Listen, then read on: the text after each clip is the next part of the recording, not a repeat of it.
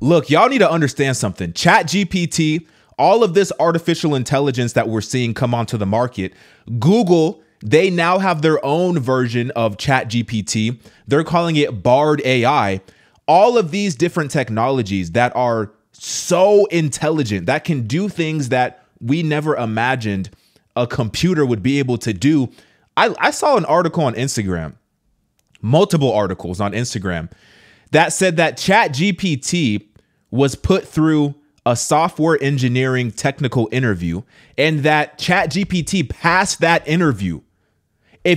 Let's put that into perspective. If you were to pass that same interview, you would be making multiple six figures per year. ChatGPT is already lapping us. Things that took us years of schooling. People go to school for years to learn how to become, one of the top software engineers. They go to school for years to acquire that skill. ChatGPT is lapping us and is laughing while they're doing it. Like, it is insane. And now we see Google, they're entering this arena as well. And they have their own version called Bard AI. And let me just take a step back.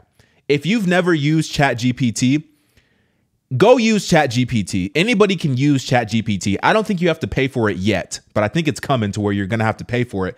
But I think they still have a free version. Go use it. Go ask it to do something. Go ask it to write an essay. Go ask it to do research. Ask it to do anything.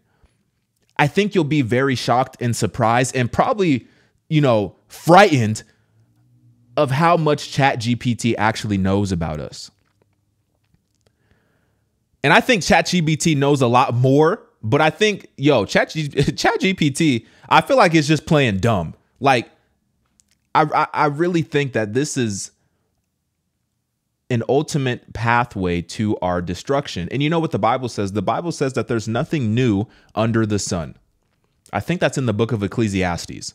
Y'all can correct me if I'm wrong, but the Bible says there's nothing new under the sun. We might look at these companies, right? We might see ChatGPT and we might see all of these things happening and we might be like, yo, this is crazy. We've never seen this technology before. We never knew that this could happen. This has to be new, right?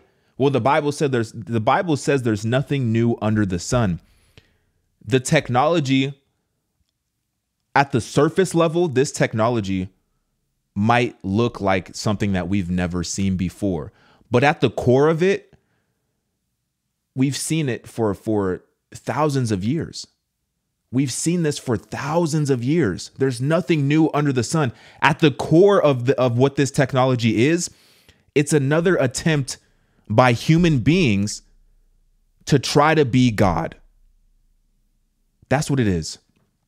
Humans are trying so hard to be God. And by using technology, humans think that they can create some type of eternal life for themselves. This is how arrogant we are, that we believe that we can create eternal life for ourselves. We didn't create any of this.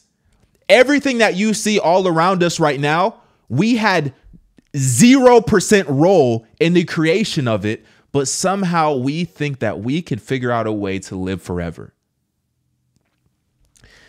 And there's actually a very well-respected individual within this whole space of artificial intelligence who says that we're actually on track to reach that point in 7 years. Some reports say by 2030. Other reports are saying by 2045. And this is fairly recent stuff. This article just came out March 13th of this year. But it says humans are on track to achieve immortality in 7 years.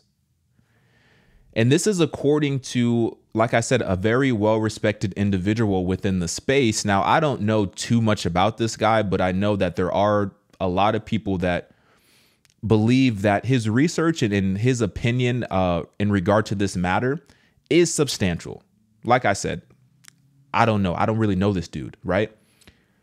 But apparently this guy, he's a computer scientist, he's an author and an inventor and a futurist. And this is the same guy that believes either by 2030 or, somewhere between 2030 and 2045, we're going to reach a point to where we're going to become singular with technology.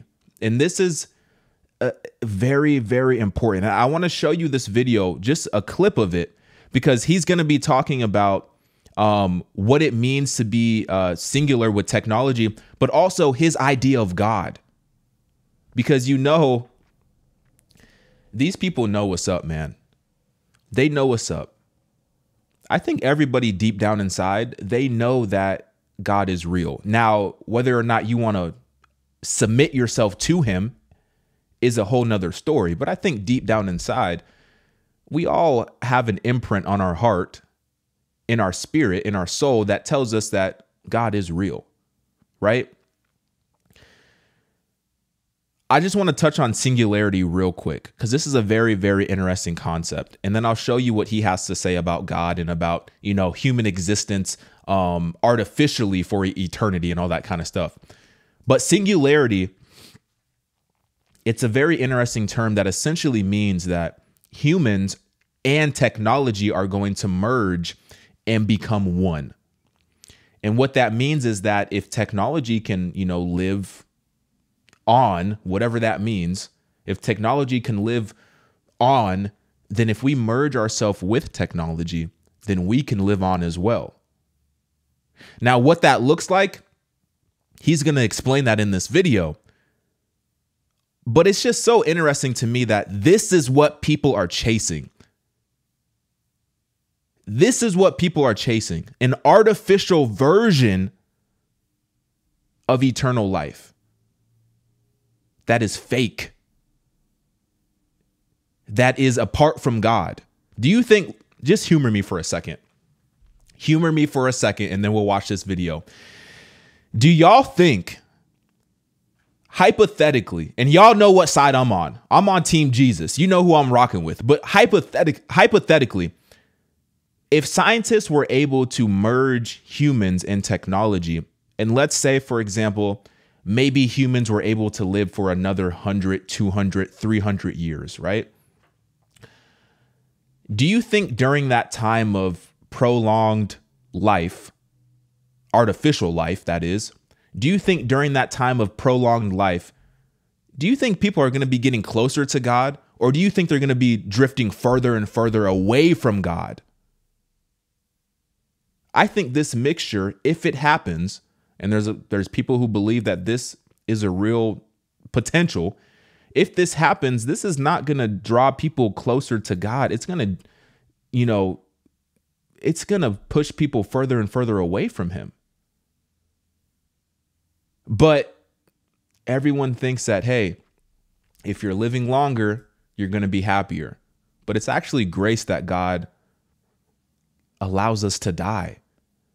To get rid of this sinful flesh that we're living in and enter into our glorified bodies. But people don't understand that.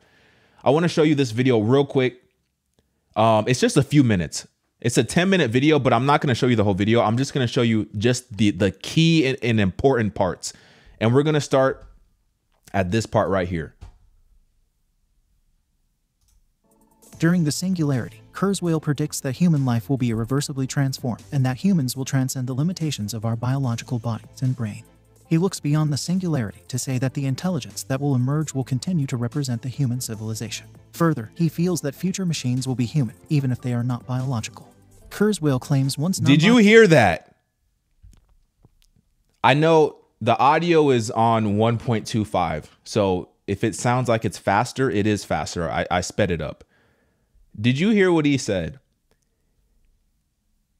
Kurzweil, the same dude who thinks that we're going to be living forever, this dude Kurzweil, he said that future machines will be human. But listen to what he said. He feels that future machines will be human, even if they are not biological. He feels that future machines will be human, even if they're not biological. So somehow a robot who was not born from a male and a female relationship, because that's the only way you make babies is with a male and a female. Somehow, if a robot is created and is given this artificial intelligence, they're suddenly human. This is what they want you to believe is going to be a good life in the future. This is the level of goodness that humans can conceive in our own understanding. I don't want to live in no world where we got Wall-E rolling around and now I got to look at Wall-E. Y'all, if y'all don't know who Wall-E is, go watch the movie in Wall-E. I got to look at Wall-E and treat Wall-E like Wall-E's a human. I'm not trying to live in a world like that. Y'all think that I don't want that. I want what Jesus has. But let's continue this video. Kurzweil claims once non-biological intelligence predominates, the nature of human life will be radically altered. There will be radical changes in how humans learn, work, play, and wage war. Kurzweil envisions nanobots which allow people to eat whatever they want while remaining thin and fit, provide copious energy, fight off infections or cancer, replace organs, and augment their brains. Eventually, people's bodies will contain so much augmentation they'll be able to alter their physical manifestation at will. Kurzweil. This is what I'm talking about. Y'all be saying, oh, this is new. We've never seen this before. Oh my gosh. Like, I know most of y'all don't like this type of, technology that's coming out because you can see right through it. You can see how demonic it is. You can see the true intention behind it. But the majority of the world wants this to happen because y'all just want to play God. I don't want to play God. I don't know anything. I don't know anything. I don't know how air is in my lungs. I don't know how I'm talking and noise is coming out of my mouth. I don't know anything. I don't want to play God. I don't want to have the ability to heal my own body through these nanobots and through me having this Neuralink in my brain, and I can tell my broken leg to fix itself and it will be healed. Do y'all not see what these people are trying to do?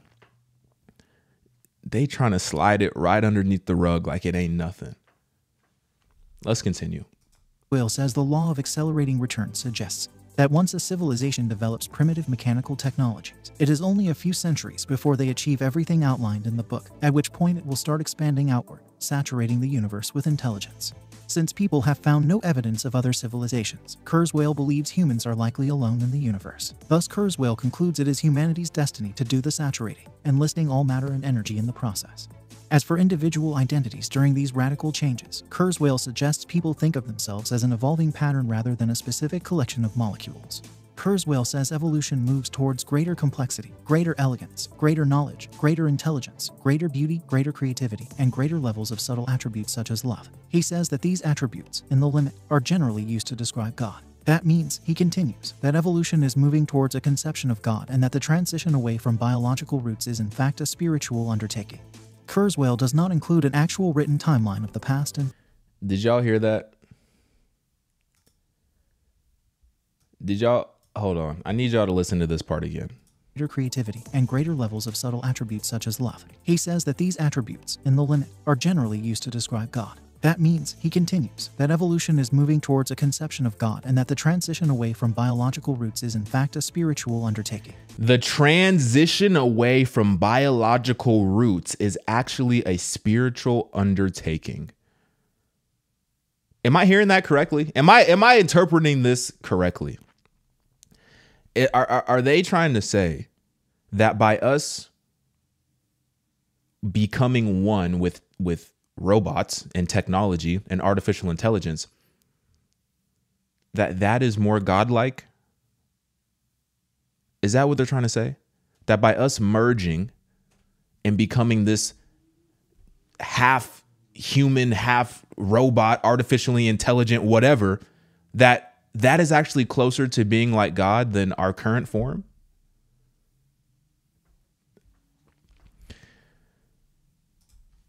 Y'all need to pay attention.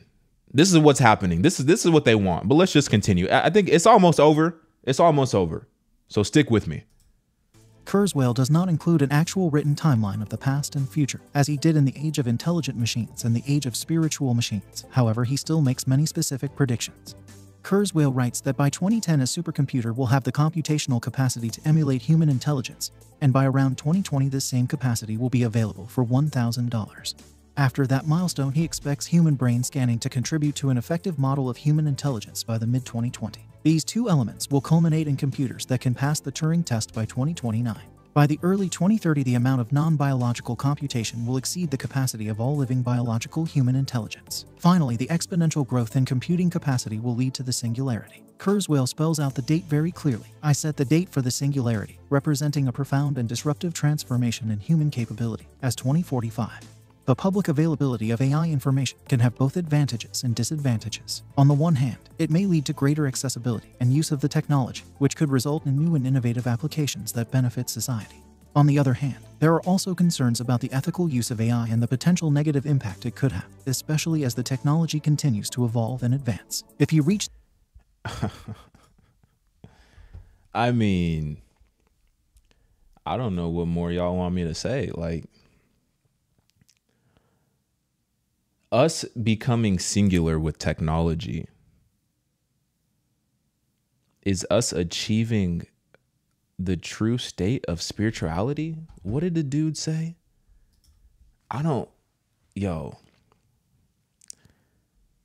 want this artificial version of life that they're creating for us. I don't want it. I don't want it. I don't want it. Especially not here. Not anywhere, actually. I don't want it at all. I want nothing to do with it. I want nothing to do with it. All these people are chasing, are spending all of this, all their resources, their money, their time, their energy. They're spending all of these resources in order to try to create something that will never truly be what they want it to be. When what they actually want is what God has to offer to them freely. All they have to do is put their faith in him. Believe in Jesus. Believe in the finished work of the cross. Seek a relationship. But they want to go ahead and try to make it on their own. Let me know what you think about this video in the comments. Subscribe if you have not already. Make sure you turn on post notifications. Yeah, man. I'm out.